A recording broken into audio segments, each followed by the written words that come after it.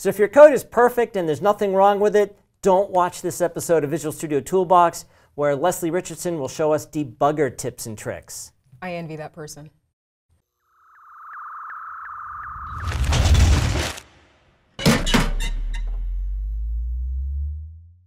Hi, welcome to Visual Studio Toolbox. I'm your host, Robert Green, and joining me today is Leslie Richardson. Hey, Leslie. Hi. Thanks for coming on the show. Thanks for having me. Leslie is a PM in Visual Studio land, and Sure. we're going to talk about debugging tips and tricks. Yes, we are. So there's obviously a lot to cover in the debugging space that sadly a lot of people don't know about. You can spend countless hours debugging that one bug and going through the most tedious steps possible when at the end of the day you just want to get back to writing code, right? Yeah. Yeah, so hopefully some of these tips that I show you will help you out in the long run. Cool. And a lot of these have been in the product for a while. Some are new to 2019. Yep. So if you can remember to when there's something that's brand new in 2019, let's call that out. Okay. And otherwise, this is just stuff in Visual Studio. Awesome. Yeah, definitely. So I'm going to be focusing more on the .NET space today, but a lot of these features overlap into C++ as well. So I'm in Visual Studio 2019 right now, and I'm using an ASP.NET Core application. And because I love to read so much, this is an app that randomly gives me a list of books that I can choose to read and add to my shelf or reject, and they won't be added to my shelf. Okay. So this app also has a lot of problems with it, so hopefully we can use some of the debugging tools available to us in order to figure them out. Cool. All right, so first up, I have a breakpoint already set in this book manager constructor here, and this happens pretty early on in my program's execution, where it takes in a JSON file containing a bunch of different book-related information, converts each piece of that into a book object, and then stores each of those in a list. So I'm at the start of my my function here, but I actually want to navigate to the bottom here instead. So normally that would be when I start spamming F10 or step over in order to get down there, but that can be kind of tiresome, especially because I have this for loop right in the middle. So that can take a lot of time, and that's not very productive of me. So the other option, of course, is to just set a breakpoint at the end and then hit F5. But then if I do that, I have to remember to delete the breakpoint afterward. Right, because the next time you run the app and you get up and go for coffee or something, you come back, it's sitting on that breakpoint you forgot to remove. It's like, oh, Yes. okay. It's like I thought it was going to run without me while I get my coffee, but nope. So and another alternative is something called run to click, which I can perform by hovering over the line I want to navigate to next. And when I do that, you'll notice there's this little green glyph icon that shows up. And I can click on that, and it'll run all of my code up to that particular line. Which is easier than going down there, right-clicking, and then finding run to, or set next statement, or whatever it was. This is just quicker. Exactly. And yeah, it's kind of like having a remote control for your code and being able to fast forward to where you want to go. Yeah, so from there, the reason why I went to go to the end of this function is because I wanted to hone in on that book list, which stores 100 different books, because I want to quickly inspect each one. And when I hover over it, I get a data tip. But one of my problems that I have with data tips from time to time is that the moment I hover away from it, it disappears. So if I want to keep it for a while longer, what I can do instead is pin it. And when I pin it, this data tip will stick around for as long as I decide to leave it until I ultimately close it. And you can drag that to a second monitor? Yeah. Is that true? You know, I haven't actually tried. Good question. I feel like that should be possible. Okay. But good question.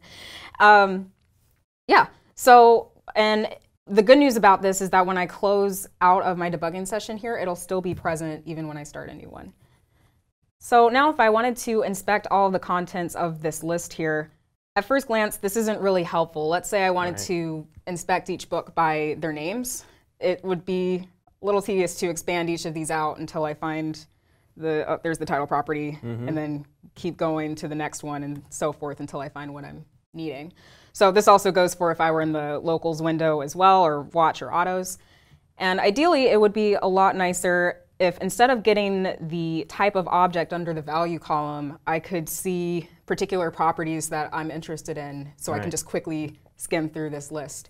So thankfully, there is a feature that you can use in Visual Studio that's one of my favorites, and it's an attribute called Debugger Display. And that is an attribute that allows you to customize your customize how you view your objects in the watch, autos, locals, and data tip windows. So to do that, I can go into where I defined my class, and at the top of that class definition, I can write in some debugger display syntax. And the curly brackets will return the value of any property or properties, because I can go plural with it. I can also use expressions if I wanted, of whatever property that I specify. In this case, I want to view books by their title property, so I'm going to type in title. And I'm also going to have to restart the debugging session. But hopefully this is where the magic happens. So this is an attribute that exists currently in F#, C#, and Visual Basic. So this is for managed users, but if you're a C++ user, the equivalent that you can use that performs the same function is something called natviz, where the difference mainly is that you have to create a separate natviz file inside your project, and then that contains some XML that you can add to or modify in order to perform the thing that I'm about to show you. So I need to go back to the end of this function again. I'm going to use run to click. And I have my data tip that I pinned earlier that's still here because I never closed it. And this is my favorite. This is the magic. That is cool. So cool. I love it a lot. Okay, now this is the part where we have fun. How long has this been in the product? Yeah, longer than 2015, longer than 2013. Yeah, it's been around for a while, longer than me, definitely. That's my favorite part of the show. I get asked that all the time. It's like, so is this a 2017, 2019 exclusive? No. I'm like, oh, no. Awesome. Yeah, so that's one of my favorites. So another thing that I like. You can do expressions, so you could concatenate a couple fields, yeah, exactly. Yep. If you wanted to do some simple type of expressions, then you can do that as well if you're interested in seeing what one property plus another is equal to. Could you do something like a function that says, if these 3 fields are missing, just display incomplete, and if they're there, display complete? Can you do stuff like that? You can, yeah. You can do some simple if conditional type statements as well. Cool. But kind of do it at your own risk. My recommendation for when things start to get very complicated in your debugger display syntax is to create another property or function within that class first, called like debugger display or something like that. Right. Include all of that logic, and then you can write the function name inside the debugger display. Yeah. Okay. Cool. Yeah, so from there, another feature that I like are the text visualizers in Visual Studio. So for instance, I have this JSON variable here that stores all my JSON contents. And if I'm looking at it, first I need to actually navigate back to it because this is earlier on in my code and I'm currently out of scope. So what I can use for that is something called set to next statement, which I think you mentioned earlier. Right. So to do that, I can pretend as if I were doing another run to click, except I can hold down the control key and that green glyph will turn into the yellow icon, which will automatically move my execution pointer up to that particular line. So that's nice, especially if you want to try out what different execution paths are going to be looking like, or if you want to go back and re-inspect a previous variable. But you kind of have to use it at your own risk because since you're changing the execution flow in a way that is not necessarily intended, it has the potential to mess with the rest of your code's execution unless you restart and make a new debugging session. So from there, I have the JSON variable, and looking at it, it's not very readable right off the bat because it's formatted for JSON in particular. That, and it cuts off the screen. So if I'm looking at it in the locals window, for instance, there's this magnifying glass icon that's next to that, and I can click this drop down to get a list of different visualizers I can use. So I'm going to use the JSON visualizer because this is JSON. And this time I get a lot better of a formatted view, so I can quickly view this giant string in its proper format, which is great. So again, if you had like a string that's catered for HTML or XML, then you can do that as well. Or if you have something that's catered for something completely different, you can also make your own visualizers. So that's pretty neat. And also, if you just have a giant paragraph of text being stored in a variable, you can just use the regular text visualizer as well. Yep, cool. Yeah, so from there, now I kind of want to start looking into some problems with my application itself. So I'm going to hit continue. And so this is the general application. And again, I can go to this rate books page where it'll randomly give me a list of books that I can read to add to my shelf or not read and they won't be added.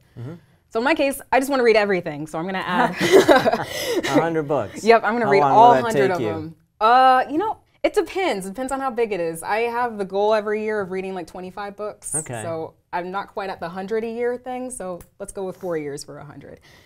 So, but I'm noticing that of the 100 books that are supposed to be added to the shelf when I do that, it looks like there's only around half of them. So if I go into Visual Studio, I want to double check that out, but also I should receive a notification if I click on the Rate Books page telling me that all the books are gone. Instead, I get a lovely exception error instead. So let's try to solve this issue. So I'm going to navigate to my Add All to Shelf function, and this is my function that will take each book on the Rate Books page and move them into my shelf. And I'm thinking the problem lies within this for loop here. So I want to see what's going on here. So before when I first started coding, I was really big on print statements everywhere. Yeah, I don't know how many people in the audience out there love print statements as much as I did, but they're great. Well, I graduated to writing things to a text file. Yeah, that's great too. Counts, logging. Yep. Yep. But I guess the problem with that, at least for me, is that it would be all over my code, even when it's not needed. I'd forget to delete it when I'm done. So I prefer to not modify my code nowadays. So if you do like to log your information to the output window, an alternative you can use is a trace point, which is an offshoot of a regular breakpoint. So that will allow me to essentially perform a print statement without having to modify my code in the process. So I'm going to set a normal breakpoint inside this for loop first, and then I can hover over the breakpoint to get little settings icon. And when I click on that, I'm going to select actions. And here I'll get a prompt telling me what I want to log to the output window. In this case, I want to see how many indices this for loop goes through before it stops, because I feel like it's stopping prematurely. So I'm going to do index, colon, and then curly brackets, and return the value of variable I. And hit enter. And I'm going to leave continue execution checked, but if you wanted your code to stop when a trace point's about to be printed, you can do that as well. You get a diamond icon instead of the circle as well. All right, so I'm going to boot up the program again.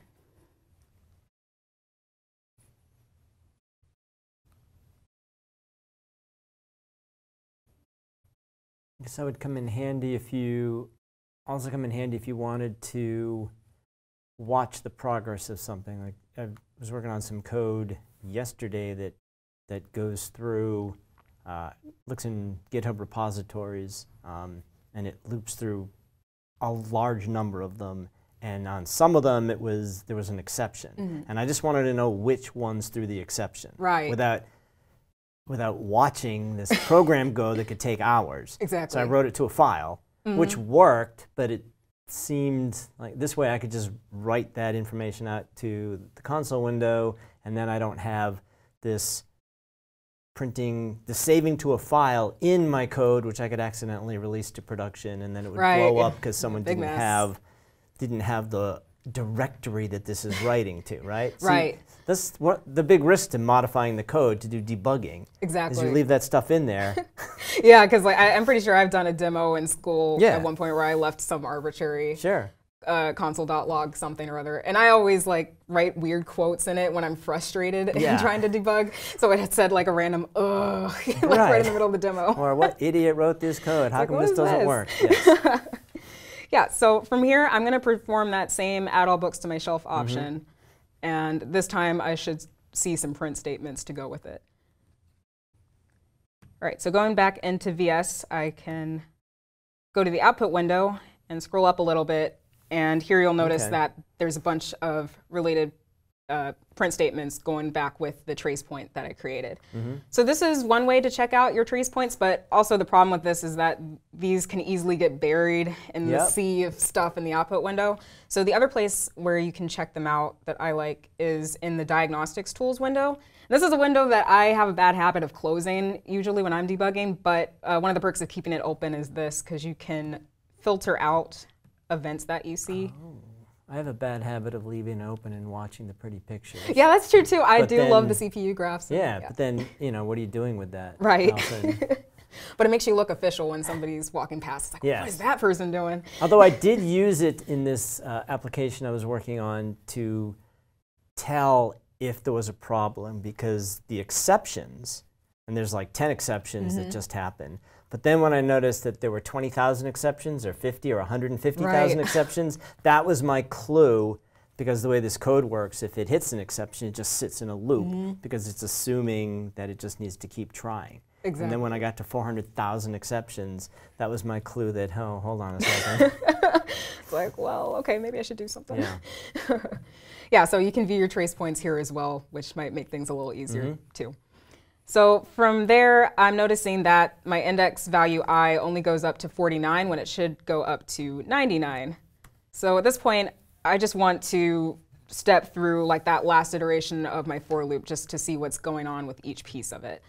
So I'm gonna go back to where I set this trace point, and now the new problem is I want to go through this for loop, but I don't want to start from the very beginning of it, like from when I is equal to 0, because I'll be there for days and chances are I'm not going to pay attention, and I'm going to skip when I equals 49, and then I have to rinse and repeat. So I can use a conditional breakpoint instead, which will allow me to halt my code only under a specific scenario that I give it. So where I set the trace point, I'm going to go back to settings, and I'm going to uncheck actions because I'm done with this trace point, and check conditions. And from there, I want my code to halt when I is equal to 49. Hit enter and close out. And the conditional breakpoint's been created based off of this little plus icon inside the standard icon.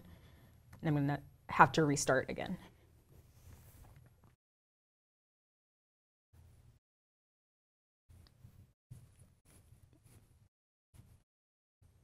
Now the conditional breakpoints and things have been in there pretty much all, or I don't even remember when those were created. I have no idea. Like, I feel like I started hearing about Visual Studio around 2013, or whichever one was before 2015. 13. Yeah, so 13. Okay. So anything past that, no idea. Cool. So again, performing that same add all books to my shelf action.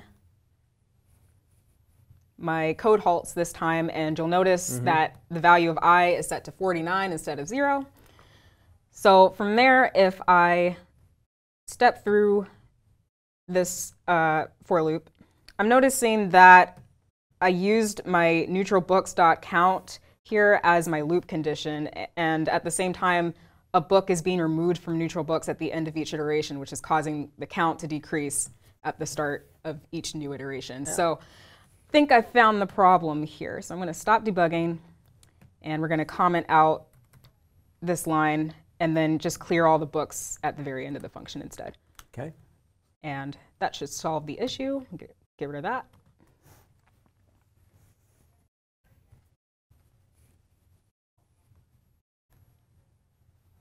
Now, is there a way, like let's say you thought that was the issue, you could add neutral books.count to the watch window, right? Right. But, correct me if I'm wrong, but it doesn't update in real time as the application's running. Is that true? Oh, it does update in real time. If you add it to the watch window, okay. Yeah, and you're stepping, then if it changes, it will let you know that it changed because it usually highlights in red in the in either the watch autos and locals windows. Okay. So. All right, good. Cool. So from there, adding all books. This time it looks like there's a lot more books that have been added. Yes. And just to double check, turns out, yeah, I've rated all the books in the library already. Okay. So that was conditional breakpoints and trace points, two awesome alternatives to regular breakpoints that you can use in your everyday debugging environment. Cool. So I think what we'll do is stop here and call this part 1. Awesome. And then next week we'll do part 2 and see more debugging tips. People want to learn more about that. You wrote a blog post on this, right? I did. People can check out at aka.ms/debugger display. Yep, it goes through a lot more of the different scenarios that you can use with it, and you can go check it out for more examples. And we will see you next time on Visual Studio Toolbox.